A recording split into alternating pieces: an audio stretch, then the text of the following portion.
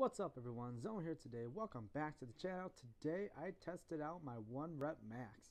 Currently weighing right about 123 pounds right now, and here you can see I'm actually struggling a little bit on the right side due to my right side being a little bit weaker.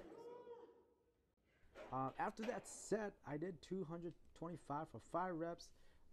And the reason why I actually did the 1 rep max was because of UFpwrLifter. I saw his video about him maxing out for today, so I decided why not give it a shot. I'm surprised I was able to get a 255, but it was a big struggle because of my right side.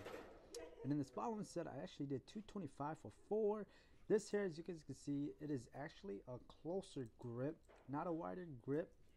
And luckily, knowing that I didn't have a spotter and I knew I had the safety bar, I knew I was actually okay. So that's why I actually attempted this last rep. But I'm actually still proud of myself that I was able to hit 225 for 5 and my 1 rep max. So, and then I actually started, I was talking with my cousin and he was actually saying I could actually use this dumbbell variation to help my right side. So I'm actually going to start incorporating these to get my right side to be stronger. If you did enjoy this video, remember to smash that like and subscribe button. I will catch you all in the next episode.